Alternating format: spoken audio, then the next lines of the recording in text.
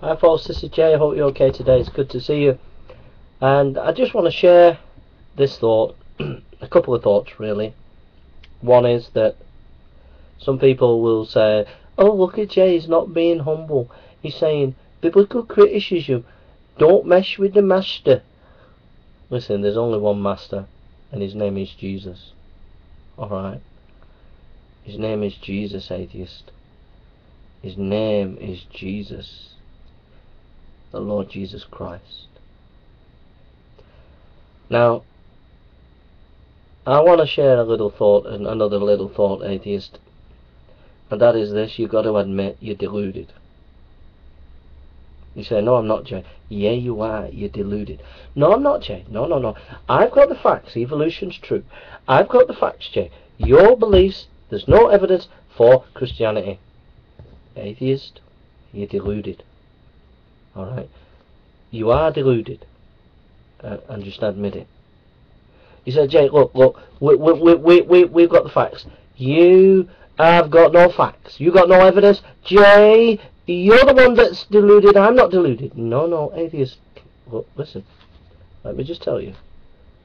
You're deluded. Alright? Let me show you why you're deluded. History starts by chance. The whole universe appears from nowhere, by chance. How did it come by chance, atheist? The universe appears. Whether it be by inflation, or whatever you want to talk about, whether you change the Big Bang or keep the Big Bang, it came by chance, atheist. That is illogical. That does not make sense, atheist. That does not make sense. That is delusional. Delusional, atheist. Delusional. Okay? Delusional. And then the delusion of history as an atheist. You don't know where you're going as an atheist in history. You haven't got a clue where history is going. And then the delusion of the end of history. You die, and that's the end of it. Came by chance, don't know where we're going, then we die. Came by chance, don't know where we're going, then we die. Came by chance, don't know where we're going, then we die. That's it. It's pretty bleak and pretty bad, atheist. And you're holding on to it and dancing up and down thinking you're clever and thinking this is it, this is life, folks, we came by chance, we don't know where we're going, and we just die. Atheist, there ain't nothing in atheism, folks.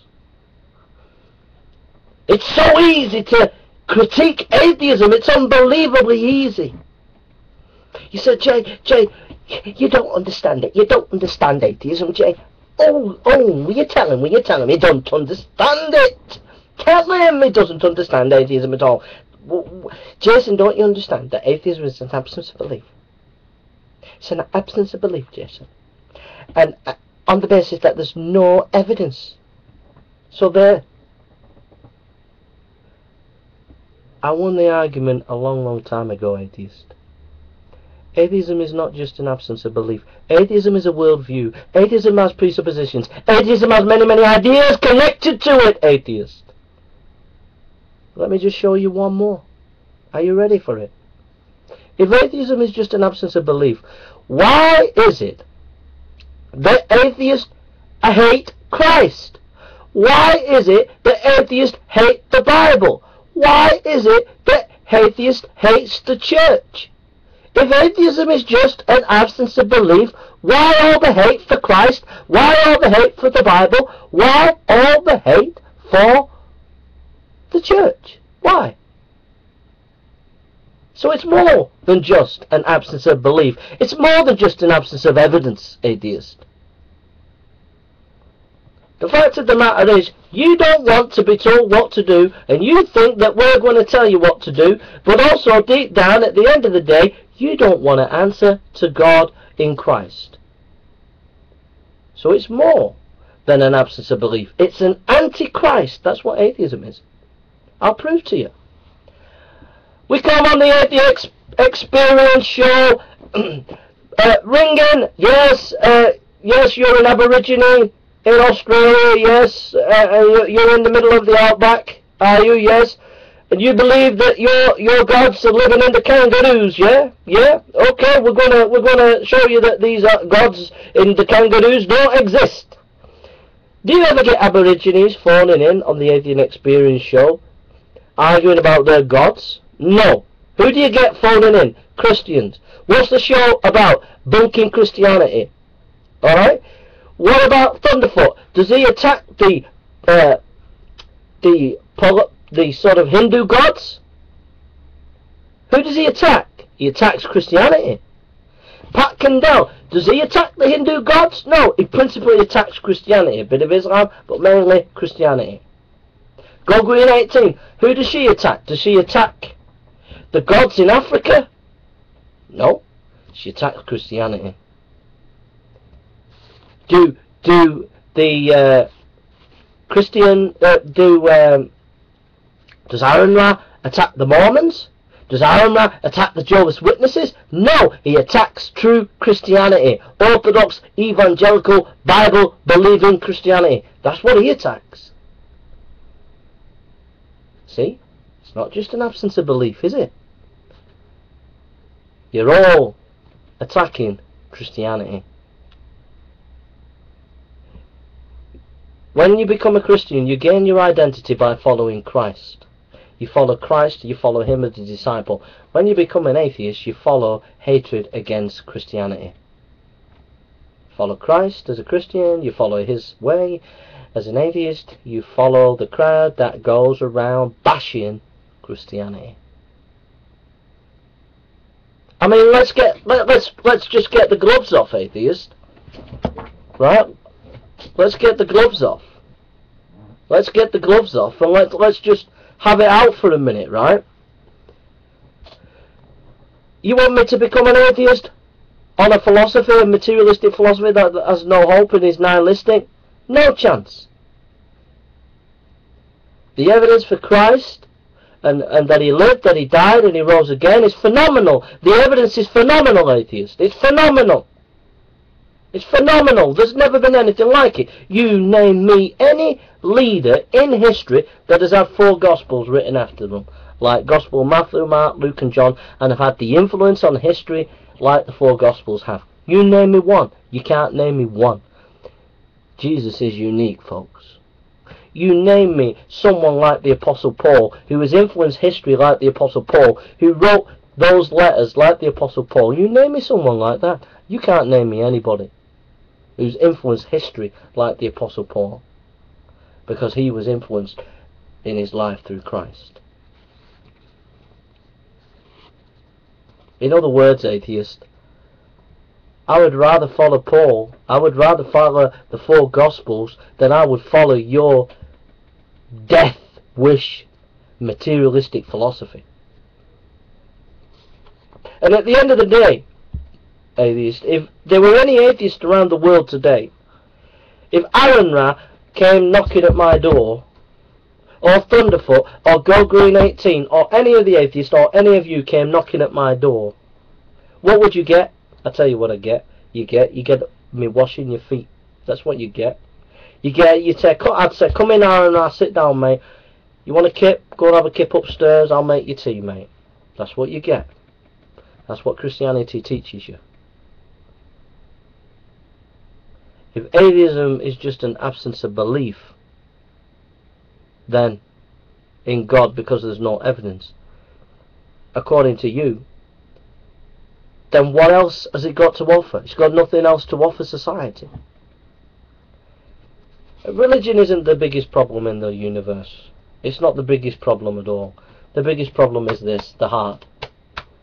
The heart of man is deceitfully corrupt. That's what the problem is. That's the problem, folks. We can put machines on Mars. We can make All these great technological advances, but there's one thing that we can't change, and that's the heart. It's the heart of man, the heart of humanity that needs to be put right. And Christ Jesus said that he came to make us born again. You must be born again, born from above, born by the Holy Spirit into our hearts. It's only till we have our hearts changed, until we meet the risen Christ and we are changed in our hearts, that things will get better. But the Bible warns us that things will not get better, that things will get worse, because everything is in a state of decay. And the only way that the rot will stop is when Christ stops the clock of history and comes back.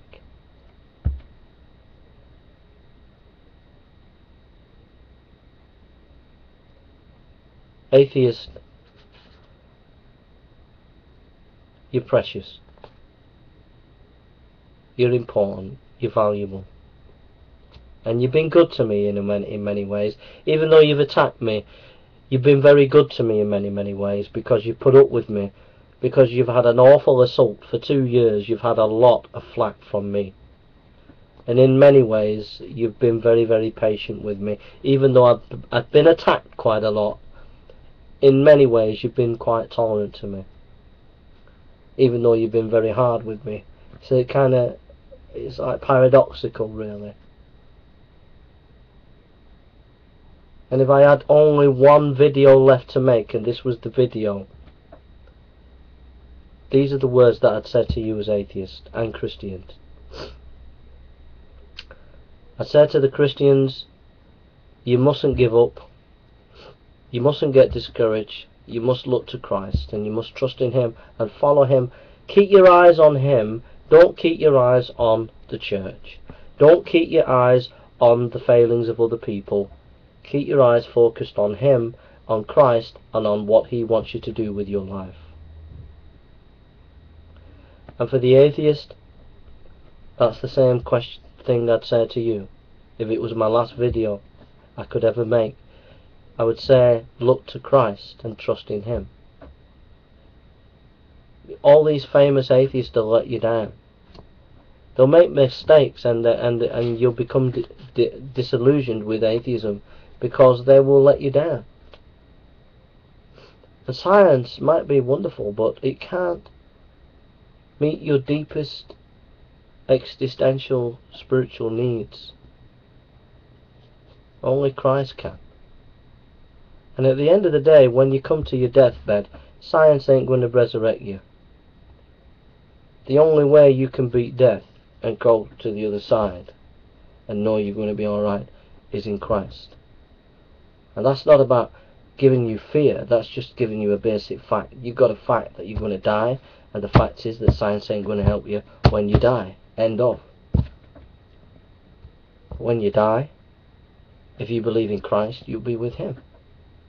The thief on the cross believed, and the Lord said, today you will be with me in paradise. And if you believe in Christ, you'll be with him in paradise. So, believe, atheist, and trust in him. You can't win against me. Alright? You can't win. You can't grind me down. You're never going to get me to come over your side. It's never ever going to happen in a million years. The only thing that's going to happen is you come over to my side and trust in Christ. Alright? That's the only thing that's going to happen. It ain't going to be me come over to you. So come and trust in the Lord and find peace and joy in him. You know you're deluded, atheist. You know you're deluded. So turn and find reality in Christ. God bless.